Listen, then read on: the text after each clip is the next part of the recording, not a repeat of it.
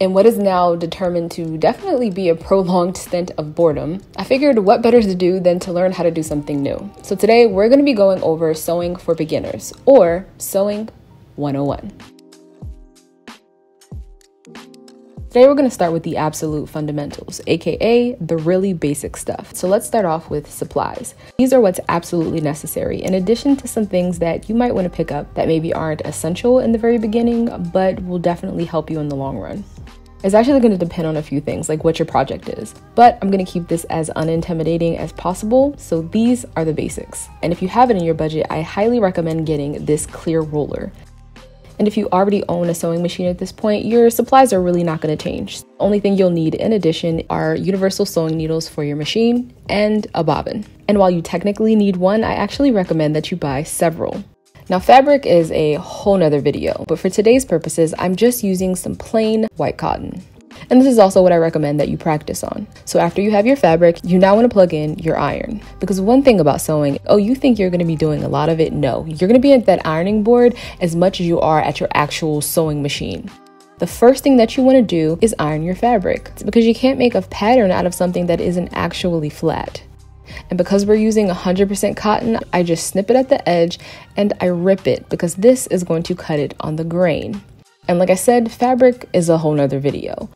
But just know that your fabric is made up of a weft and a warp, which run perpendicular to each other. Therefore, this weave is pretty solid. However, if you tug it on the diagonal, this is where your stretch is.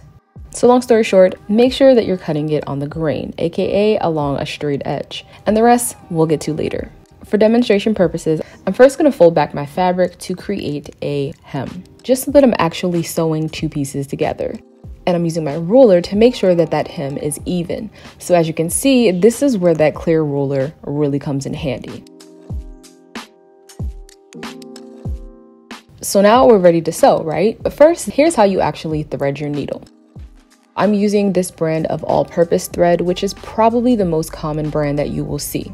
You can also buy thread in heavy, but this is usually for things like jeans. If your thread is frayed like so, you may want to consider trimming it or licking it, whichever works. So I'm just going to thread my needle and pull it until I have a bit of a tail. And what you can do is you can actually create even length so that your thread is kind of double layered. But unless you're doing embroidery, you probably really don't need a double thread. Therefore, you're just going to pull it a couple of inches and then let it go so that it doesn't come out of your needle. Then just create a knot at the end. Or a little shortcut you can do is just to wrap the end of the threads around your finger, then bunch it up between your forefinger and your thumb and pull. And this will also create a knot, a much messier one, but it gets the job done. So to actually begin sewing, you're going to pull your needle from back to front so that your knot is hidden on the back of your work. Basically meaning this side you're not going to see it. Then you're going to create a stitch like so. However, if you have a really long thread, you don't want to go too fast. So as you guys can see, I'm taking my time so that if I get any bunching, I can catch it before I pull it all the way through. And this is very important because once you get a really tangled knot, you're not going to be able to get it out.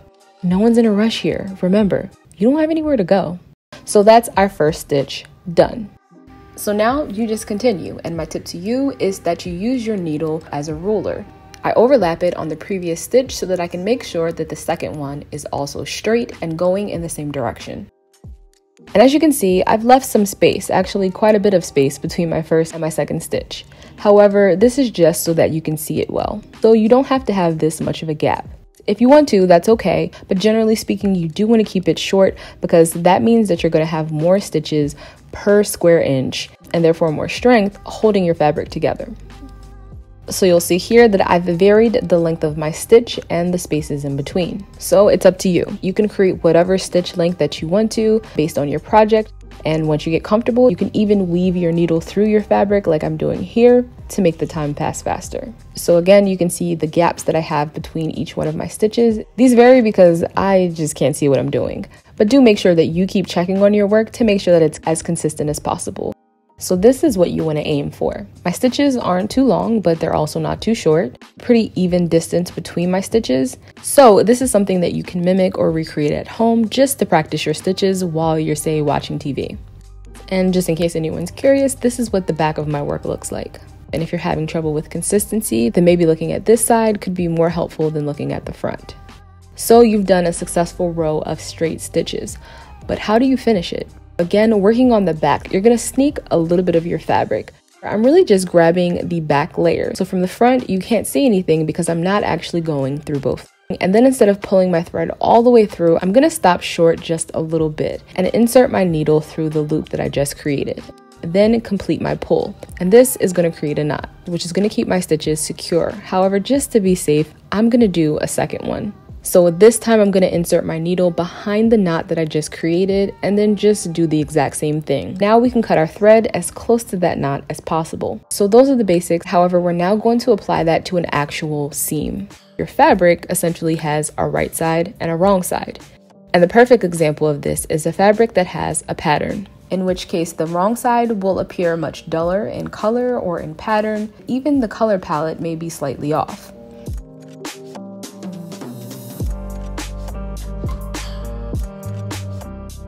You're always going to place your fabric right sides together.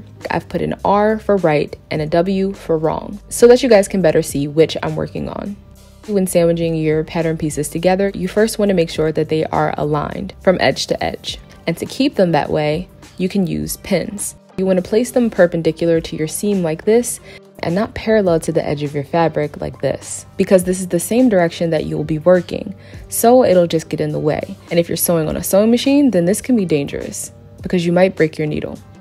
So place them perpendicular to your raw edge, spaced evenly apart. And you may not need many pins. The point is just to hold your fabric securely enough and it doesn't budge where you need it the most.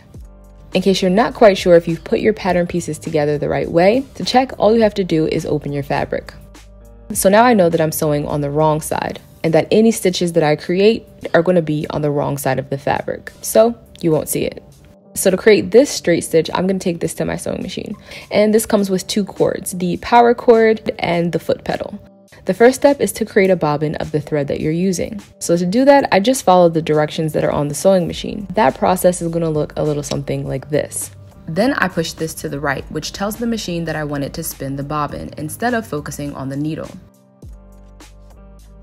And when I'm done, I switch it back. And now we can actually thread the machine. And again, I'm just following the instructions, but no matter what machine I've had, this is pretty much always the same. So if you don't have these instructions, just follow what I'm doing.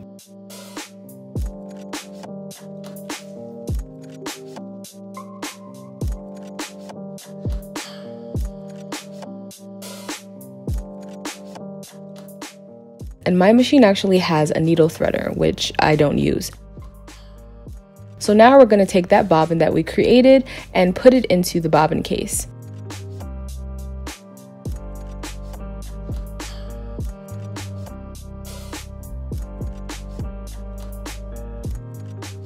I'm going to first position my thread to the back of my machine, and the last step is to catch my bobbin. So I insert the needle, which loops your top thread around your bobbin and pulls it out from the base. And holding that thread is very important because what I just described, you guys didn't see at all.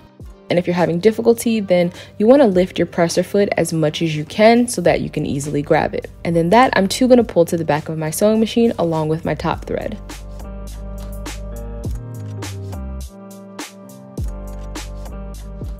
So now we're actually ready to get started, but first I need to determine how much seam allowance I want to give myself. So that's what these markings are on the side of the presser foot. Just keep in mind that these numbers will be affected by the position of your needle if you have more than one for a straight stitch, which is what I'm showing you guys here now. As you can see, one of them positions the needle in the middle while the other positions the needle to the left.